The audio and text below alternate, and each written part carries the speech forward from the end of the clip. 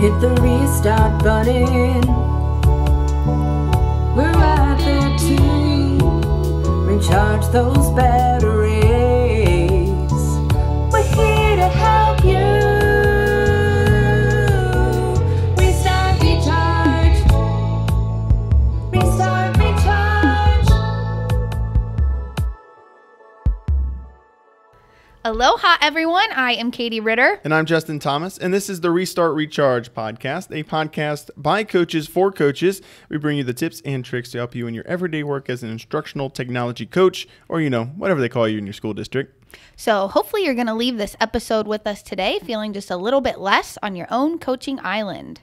And today's episode is wrapping up the 4-part series that we've had on coaching cycles. It is time to shine, if you will. We're going to talk about everything towards the end of our coaching cycles. And we have 2 amazing coaches with us here today. Tyler Erwin is back for a 4th episode.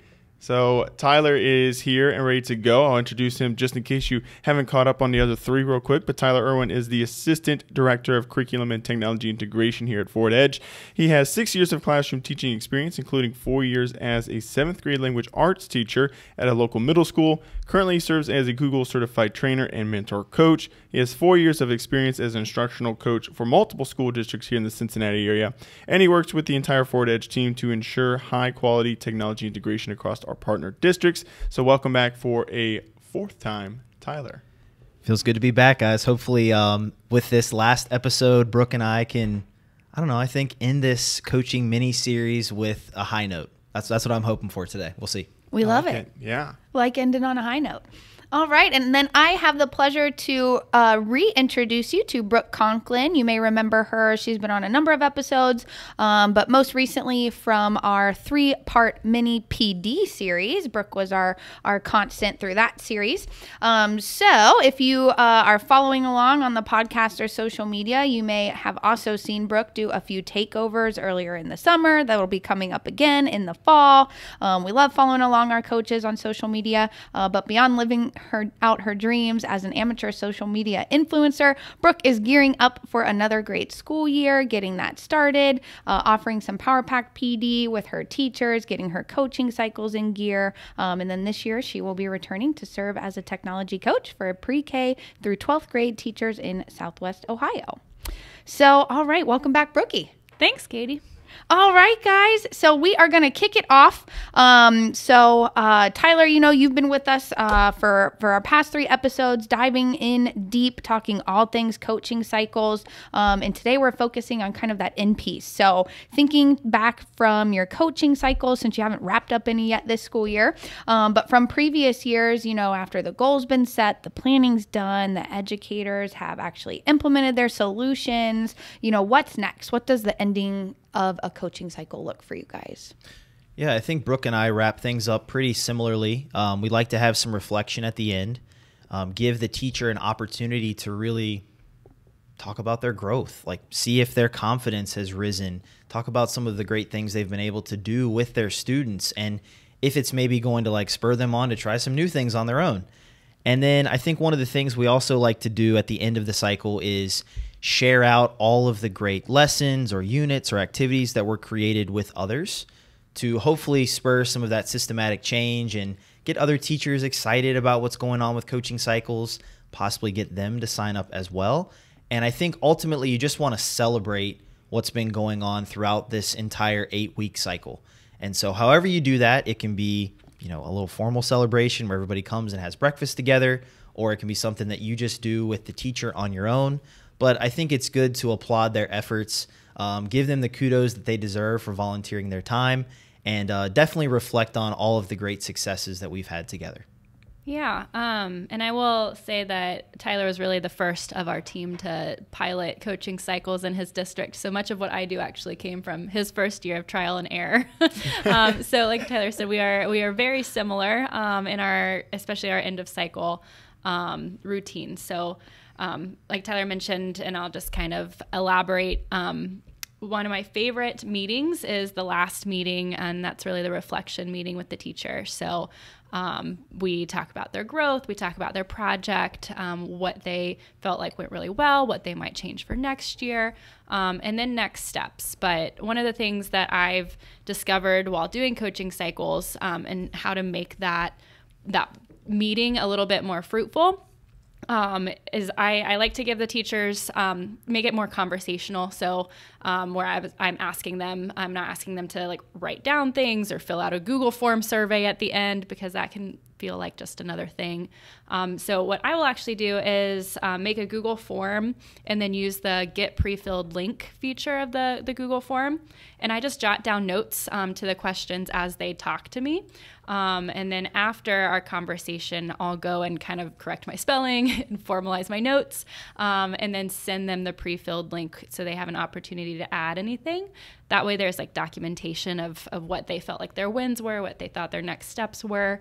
So it's evidence from my own coaching work, but it's also a nice, concrete, tangible thing that they can take away and look back on too. So that's been really helpful in that last meeting. And then like Tyler said, we always do some kind of breakfast or celebration where we can gather everybody and really celebrate all the hard work and time that everyone's put into it. And Brooke mentioned Google Forms, and I do it a little bit different than Brooke, but same sort of thing. I mentioned a few episodes back that at the very beginning I have them do a self-evaluation on the 4 C's and on their current confidence level with tech, and then I like to have them do that same Google form at the end as we're sitting down together. So kind of the same thing as Brooke. I don't necessarily want it to just be another thing they have to fill out. We talk about it together, and you can kind of see like the light bulb go off as they're kind of noticing like, wow, I do encourage collaboration a lot more effectively now, or my confidence level and self-esteem in using technology is a lot better now than it was just 8 weeks ago. And so I like them to, do that both at the beginning and the end so they can really see the growth. And I think that that's the biggest thing, is to just like build that own self-efficacy so that like they'll want to keep doing this even after I leave and coaching cycles are over. That's the golden rule, I guess, right? We're all trying to strive for. Good. Absolutely. Coaching cycles, as you kind of mentioned, you looked at those, that growth from the beginning to the end. And obviously coaching cycles do require a lot of work and risk from the teachers. They're kind of diving into some unknown, uncharted territory. They're not sure what's going to really happen with it. And when they're trying something new or implementing something, they aren't really the expert into it, right? They're kind of using you as some kind of guidance, but they're really making a lot of growth and progress. So how, as a coach, do you recognize that work and risk reward throughout the entire process, and especially at the end? Yeah, Justin, like you mentioned, coaching cycles are a huge time commitment for teachers. And we all know as educators how valuable that plan bell is, or that after school, before school time. The time away from students is so sparse, and our teachers are up against a lot with everything that they're asked to do throughout the day. So them sacrificing an hour like each week, bi-weekly, whatever the structure of your coaching cycle is, it really takes a lot, and they are making a conscious choice to put other tasks aside for their own learning and growth. So I think that is something to be very intentional about celebrating and recognizing, if not for the growth of your coaching program, just in respect for the teachers. So like we both mentioned, we do an end of cohort celebration. So I think for both of us, I'm going to speak for Tyler, that's included breakfast, because that tends to be the common time to bring people together. So we'll normally bring something in like donuts or bagels, something that's pretty cost effective. There's no like IHOP buffet. That'd be awesome though. Yeah, sugar, carbs, and some coffee. And then in my breakfast every year, I like to kind of build some peer recognition in. So often I'll put up like on the board all of their how might we statements for their goals. So like how might we help students with speech difficulties better connect to their teachers. So everyone can see like these big, like monumental ideas that everyone's working on. And then I actually like let them go through and like talk about their experience and their project. And the work they do is so impressive that everyone is impressed by each other in the room. So that's super cool. I also like to bring like little gifts, like little pen, sticky notes, little postcard, just any little teacher item that might be a tangible thank you.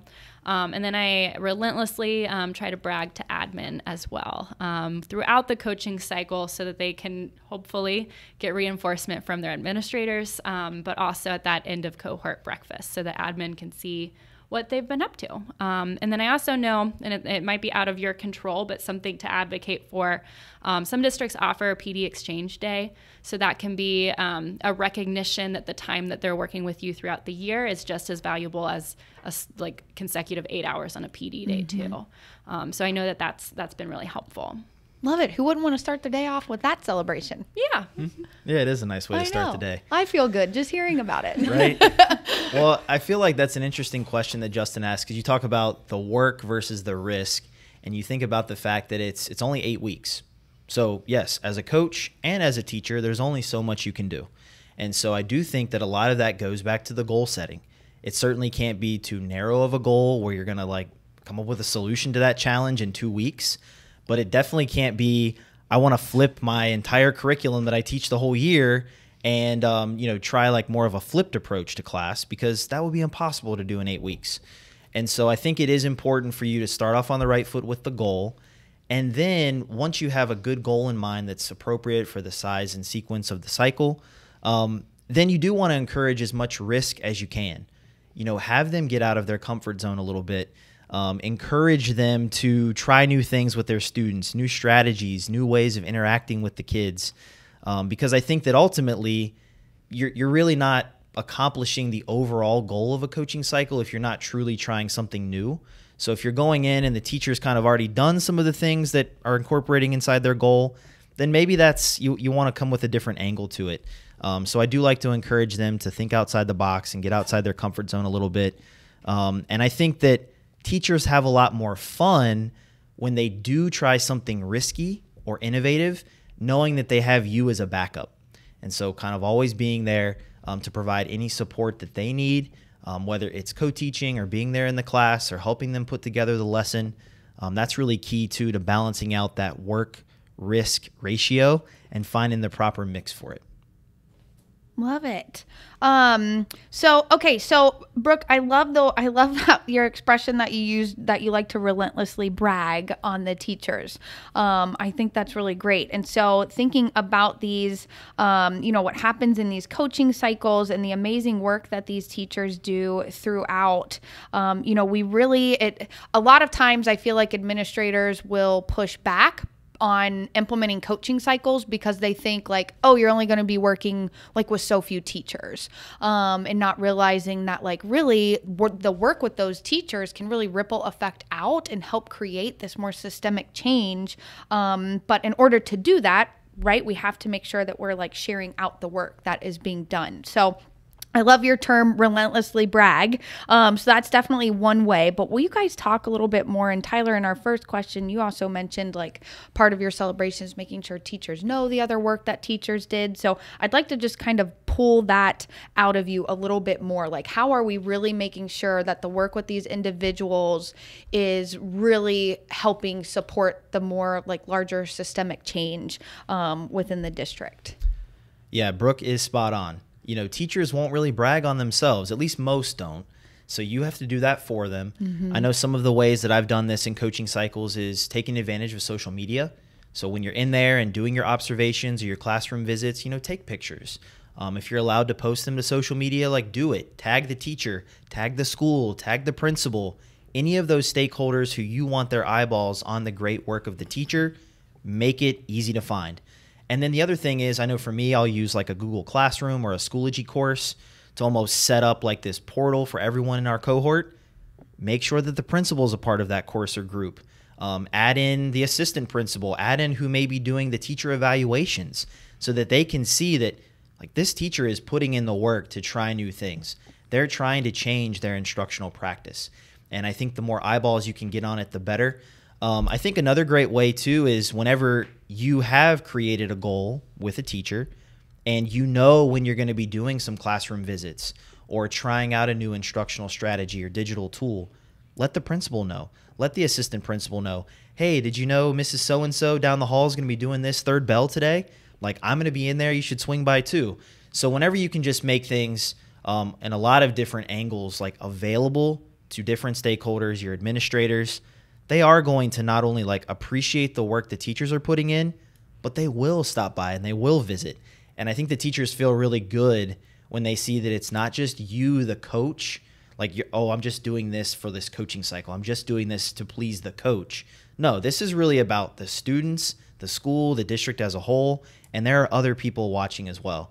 And I think they really appreciate that because teachers are humble and they're not going to brag on themselves. Yeah, I love that. And just a quick follow-up question to something else that you said earlier about the way that you use your form and kind of that wrap-up reflection where you had them do like a pre and post form so they can kind of see their growth. I think that's a great way to like just...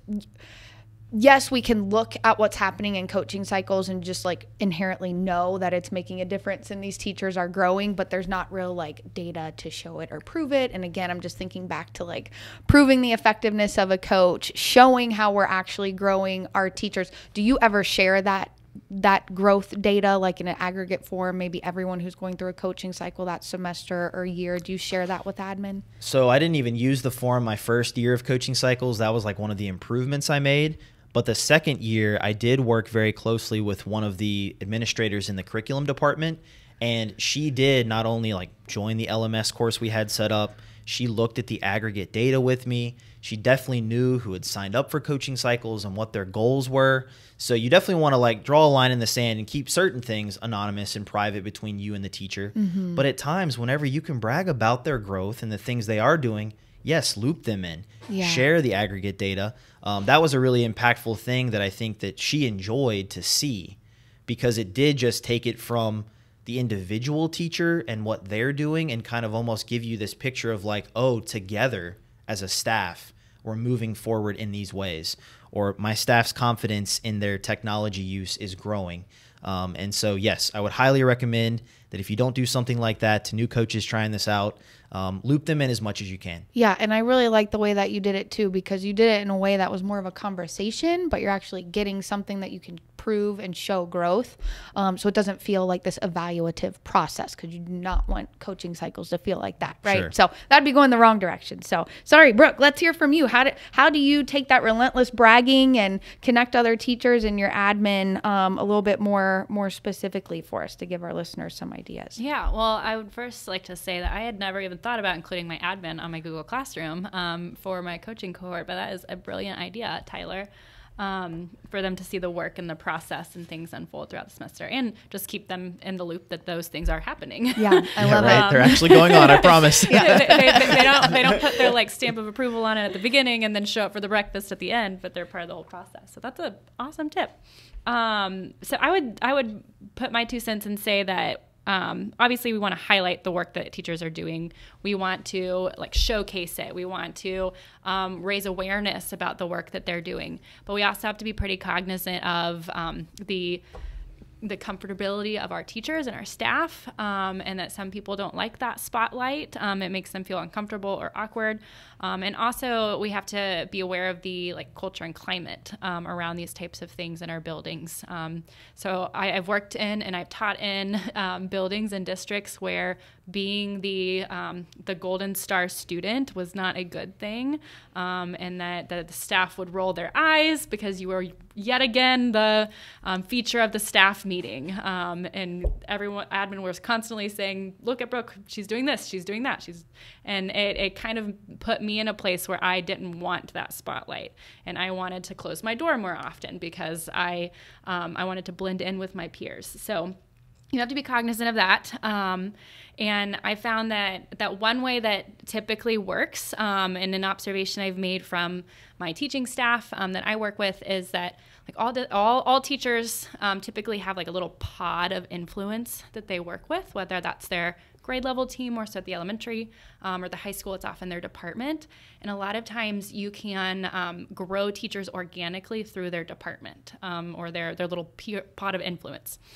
So That teachers that want nothing to do with me, that close their door every time I walk by, that avoid eye contact, like they'll literally look at the ceiling rather than look at me when we're walking down the hallway, that often I can reach them through their little pod of peer influence. So I say that to say that with coaching cycles, if you can point teachers to the people that are in your coaching cycles. If you mention like, hey, Katie did this like really awesome thing, you should like ask her about it. Or I know Katie was just working on that. She might be willing to share it with you.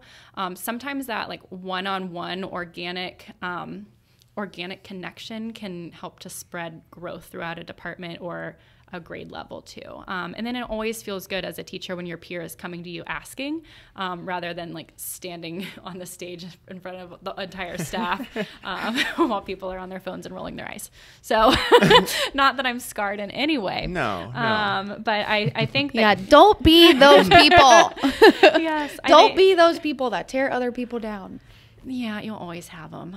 But I think that just building connections like that and connecting outsiders to the work that's happening within your cohort is a great way to promote systemic change too. I love all these ideas. And I'm going to ask you guys one more follow-up question on this one, because I think like this is so important. Like if we're not letting this ripple out, admin won't support the coaching cycles because they'll see it as these isolated pockets. So sorry that I keep like digging in on this. I just think it's so important.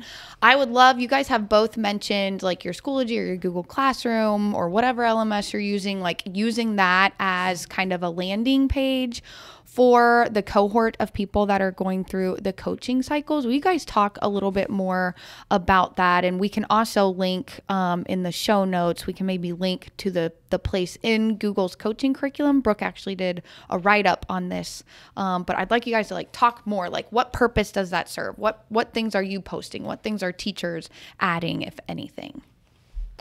I'll just start real briefly. You know, for me, it was a place to put things like the schedule, like some of the documents we would use to track goal setting or to track our meetings together. So it certainly held like a practical purpose just to keep track of all of the things that we were working on together. Mm-hmm. But then I did open it up to have a discussion board. So if teachers wanted to bounce ideas off of each other, not just me, there was also a discussion board feature to it. And then at the end, each of them had their own folder that they could add materials in that they created. And so in a way, it almost becomes like a lesson archive that other teachers can then pull from. And so you may not be able to work with every teacher in the district, but you can certainly give them links to these great lessons that were created by other teachers. And so that also just adds to that ripple effect and the change, not only in the isolated pockets, but in the school as a whole. Yeah, I think similarly, my Google Classroom use in the coaching cohort was more for like workflow organization. So schedule, managing the documents we share back and forth so that both of us know where that document is. I could easily make copies for everyone. But then it evolved to really, like Tyler said, become a place of community for all the educators that were all doing similar work, going through a similar process, working on these like big ideas. So we would like have discussion boards, like little questions that they could respond to, or they could reach out to each other and they could show off and see other people's work. And then I would also use it as a place to communicate updates. So Google Classroom with the school that I work at, that's their LMS.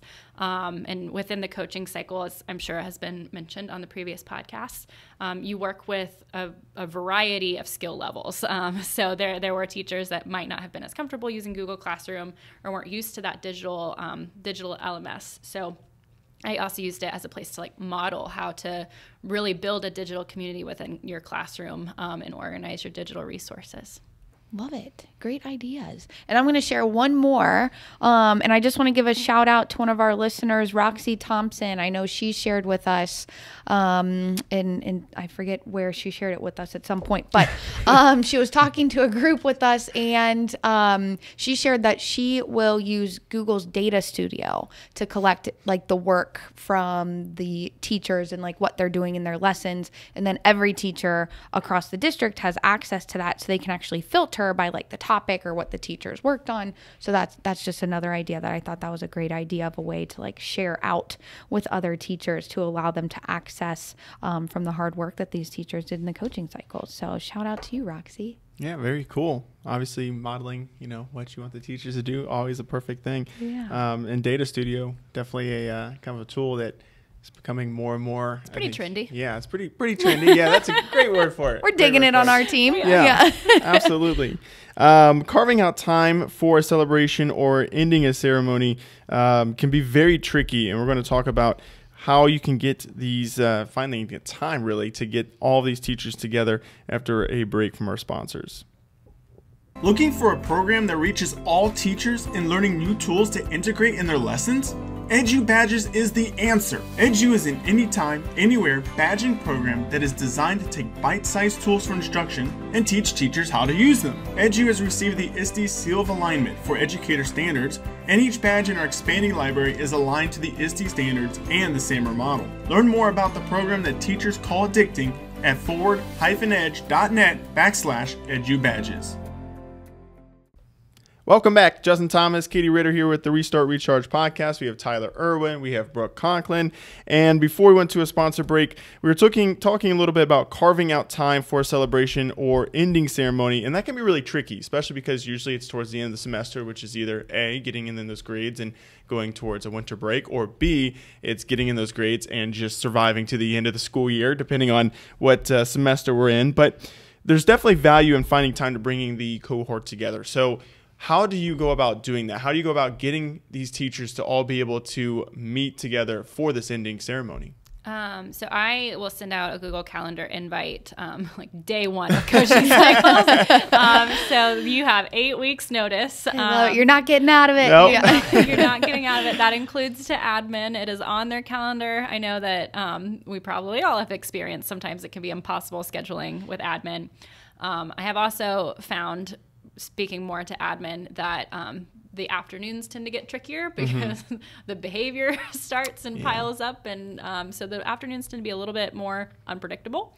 But typically nothing has happened at 7 a.m.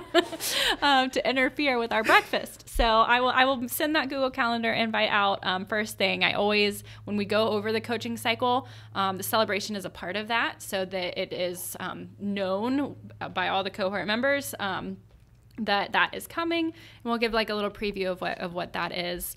And I've really found that in my conversations as the years have gone on and doing coaching cycles, that is one of the favorite things of educators, because they really value that time to connect with like-minded people. And so that's actually been like requested, if can we meet on our PD days together as a cohort, rather than saving it for the end. So I think there's a lot of value in connecting like-minded people.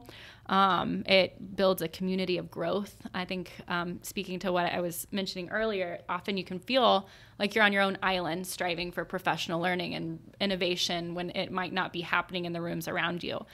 So having the chance to connect with people that you might not normally cross paths with, I think is really beneficial and contributes to the sustainable change that we were talking about earlier. So I'd just say advance notice, reminders, use the auto reminders on Google.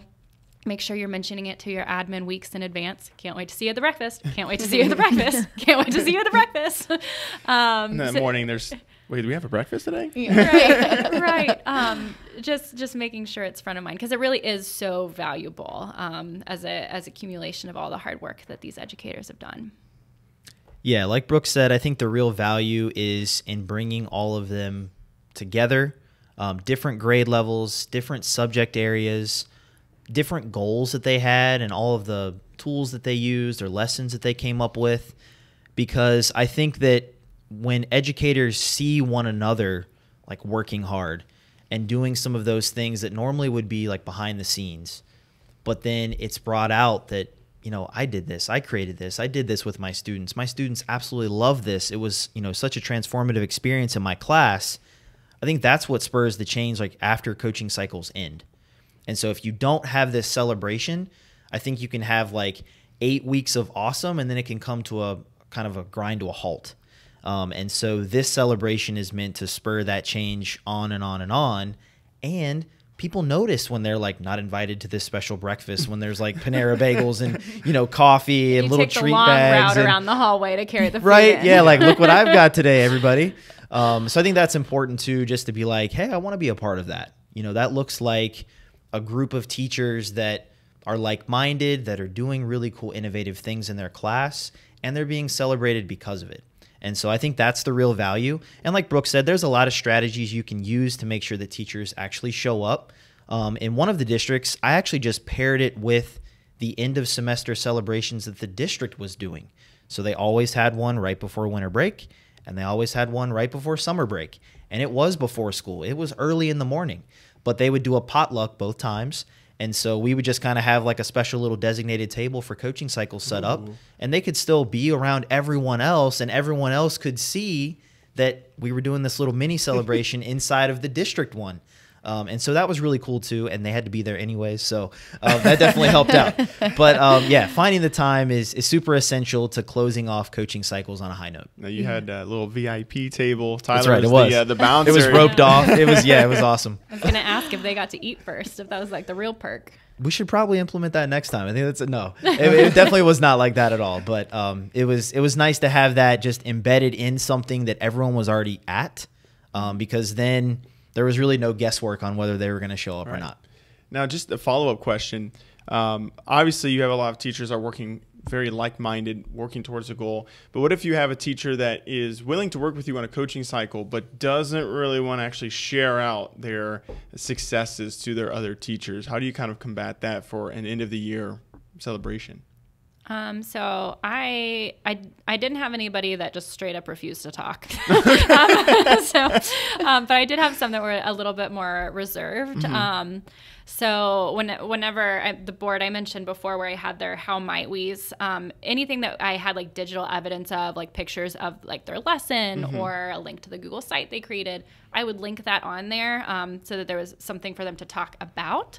But then I was always prepared to step in and kind of explain my experience. So like I saw kids doing this in their room. I was able to witness like this. And a lot of times that would like prompt other educators to have questions or like a conversation to start. And then the teacher might open up a little bit more.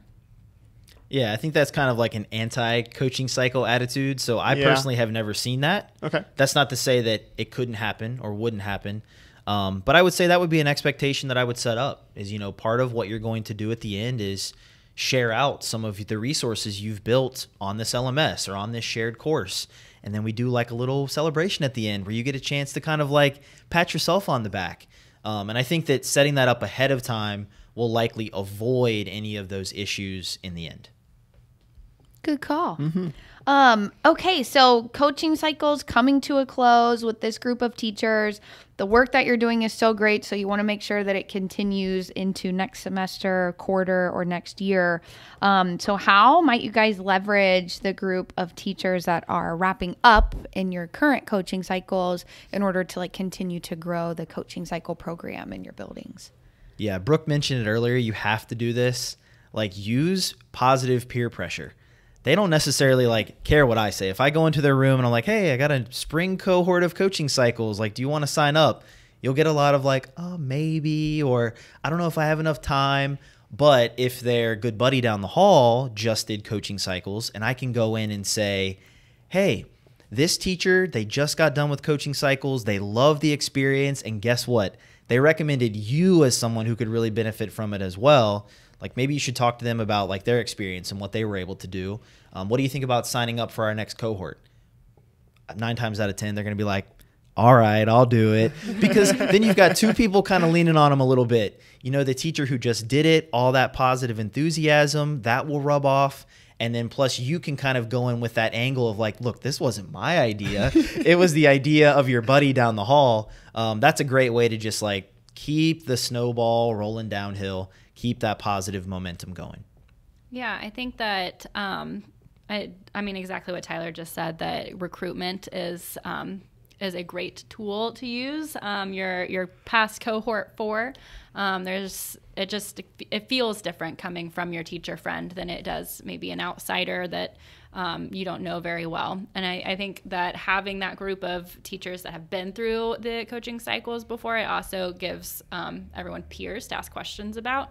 Coaching cycles, especially like when you're first starting them up, are a really new thing, and there can be a lot of questions or maybe uncertainty about what they're even getting into. So I think that the more you can ask your past cohort members to recommend and recruit for you. It really helps to grow the program and just spread awareness of what the program can do for them. Absolutely. How might we continue to invest in our teachers post-coaching cycles? Obviously, we've invested in them for this semester, but obviously, regardless if they do the coaching cycle or not in a spring semester, we still want to have them continue on with the success that they've come through with post-coaching cycle. So how do you follow up with them and keep them growing in that positive way? So I would say that trying to help them become teacher leaders within their little pod of influence. So whether that's like directing other teachers to them or encouraging them to share things with their department or their grade level. So helping them like elevate themselves to lead other teachers and contribute to that systemic change. I've also found that after coaching cycles, class visits and organic coaching becomes a lot more comfortable. So what I mean by that is like once you've established 8 weeks of working together, it's really not invasive, awkward, or a big deal if I come into your room for like 10 minutes and check out what's going on, and then like maybe leave a little note of like, this was a totally awesome activity. I loved watching what your students were up to. I wonder if like when they actually do their project, you might be interested in blah, blah, blah. So I think that the more organic coaching comes a little bit easier. Yeah, Brooke nailed it. If you're having trouble with like the informal pop-ins, or you feel like all you ever get called to help with is break fix, coaching cycles will solve that, because your role is clarified for them. You have a better relationship with the teacher, so that when you go back to visit their classroom later on, like it's so much easier, and they know what you're there for. They're going to talk to you about their lessons instead of what's broken on their projector. And I think that that's just really key. The other thing too is you want to provide them opportunities to grow on their own. So what I would try and do is, especially on our spring cohort that would end right before the summer, is give them suggestions on professional development opportunities they could take advantage of over the summer. So whether that's some conferences they could attend, some webinars they could watch, possibly even some certifications they could earn. The good thing is with a lot of coaching cycles, the things that they will build, especially as an instructional technology coach, they are rooted in some sort of tool, some sort of digital tool. And oftentimes, a lot of these certifications that you can earn to become a Flipgrid ambassador or a read and write certified teacher, they likely did a lot of that in your coaching cycle. And so encourage them to earn that certification and see that, not only can they get the kudos from the district, but they can also be recognized, nationally with this certification that they've earned. And so I think the more that you pique their interest in how they can grow personally after coaching cycles end, the better. And that's just one thing that I would do for teachers, as these coaching cycles come to a close. I love it. Great ideas. And just in case you hear any sounds in the background, we've got yard work going on right outside the window now. But I've also seen you guys, Tyler, I know for sure you at one of the districts that you were at, one thing that they also did with the teachers who went through coaching cycles was like, it was sort of like a district expectation, since they were getting an exchange day, an extra day of spring break, basically, that they they had multiple options, but that they shared out in some way, whether it was like to add to like a repository or give. I don't know. Will you talk? Because I don't want to say it wrong. So will you touch on Yeah. Will you take this over, please? Yeah. Well, no. Anytime now, Tyler. No, she's exactly right. They had basically one of 4 choices. And so they could write a blog post about their experience in coaching cycles and the lesson that they built. And that would either go on like the district blog or in a couple of other places. They could share amongst their team. So that district had very set and protected team time where they would get to meet, almost every day. And so they'd have to almost take, 15 or 20 minutes of that time and share out what they did. Then they could kind of step it up to the next level and they could do a district PD session on it. So then they could almost become the coach or the professional development trainer and help, who knows, however many people attend the session to learn how to use this tool or to integrate it into their lessons or their curriculum. And then I think the 4th choice was to not do something in district, but to apply to present at some sort of local conference, which there are plenty of here in the Cincinnati area. So it really did encourage them to take their learning and their experience and share it with others. And so that's a huge part of like extending this growth as well, is once again, it's not for me, the coach. Yes, I'm super proud that you did all of this work, but I want you to be able to take this leap of learning that you've done and share it out with others so that once again, we can create this ripple effect we've been alluding to throughout the whole show. Yeah. Great. Okay, guys. Well, you know, we like to wrap up our episodes here with your top 3 tips. So give us your top 3 tips for wrapping up and ending your coaching cycles. So for me, in these past 4 episodes, you've probably noticed that I've said similar things every time this question has been asked. I would say, number 1, keep it fun. Keep it enjoyable, especially near the end. So you don't want it to become like this big paper trail of forms they have to fill out and documents that they have to complete, but make the celebration fun. Make it something that they're going to enjoy and remember. I would say the other tip really comes to the question that you just asked, and give them options for growth after graduation. So whether that's personal, professional growth, that opportunities that they can seek out on their own, or possibly ways that they can share out with others, let them know specifically some of the options that they have, because they could be the next coach right alongside you in the district. They could be the next administrative leader. Who knows where they might end up? And I think that you want to continue to encourage their growth. And then I would say probably third is use this time to recruit your next cohort, because really you as a coach, I think, especially if coaching cycles is your focus, you're only as good as the amount of people you have in your next cohort. And if the cupboard is bare, that could be pretty tough, right? So you want to use previous members to recruit for you. You want to get your next cohort out there and market it up and jazz it up. And the more you do that, the more fun your role is going to be. And I want to share a tip that Emily Cowan on our team just did. So she was actually like in the spirit of recruiting that cohort, she was struggling to get some teachers to sign up in a district this fall.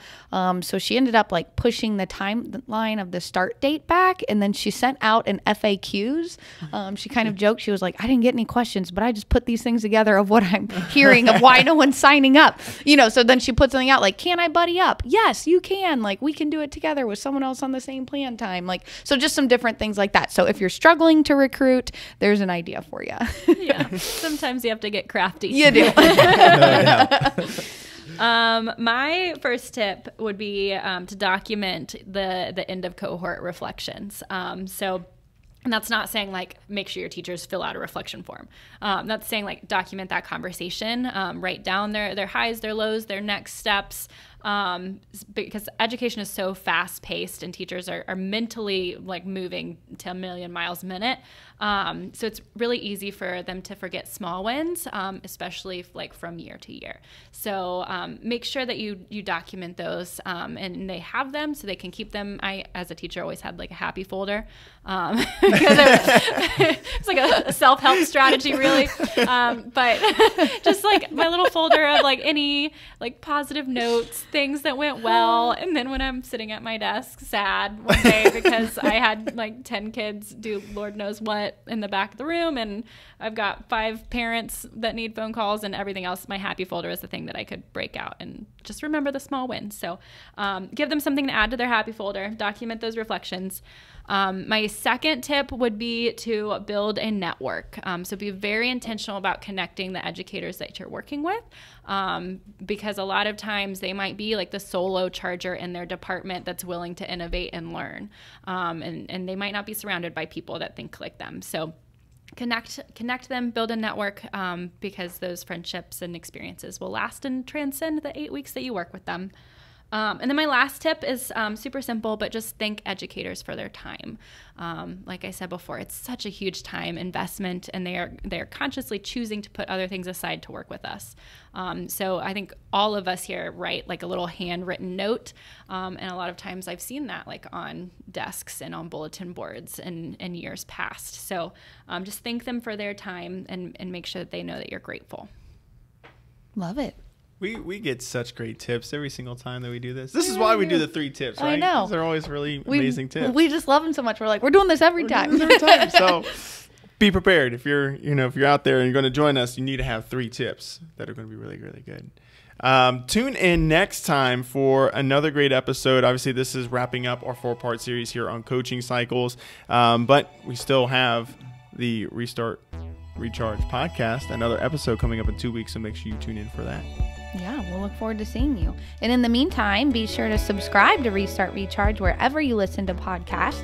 We would also be very grateful if you would give us a rating and review. It helps other educators find the podcast and see if it's something that they would be interested in listening to. And then you can also follow us on Twitter, Instagram, and Facebook at RRCoachCast. And maybe you'll catch our very own social media influencer over here, Brooke, doing her next takeover. So also feel free to reach out and let us know what are the topics that you want to discuss on those social media pages. Maybe you'll even be connecting with Brooke out there as well. Let her know. And also, to steal a quote from Brooke, make sure that you are still continuing to do that relentless bragging of all the great, amazing growth that your teachers are experiencing. Yes, and with that, you can press the restart button. Recharge your coaching batteries and leave feeling equipped and inspired to coach fearlessly with the Restart Recharge podcast. A Tech Coach Collective.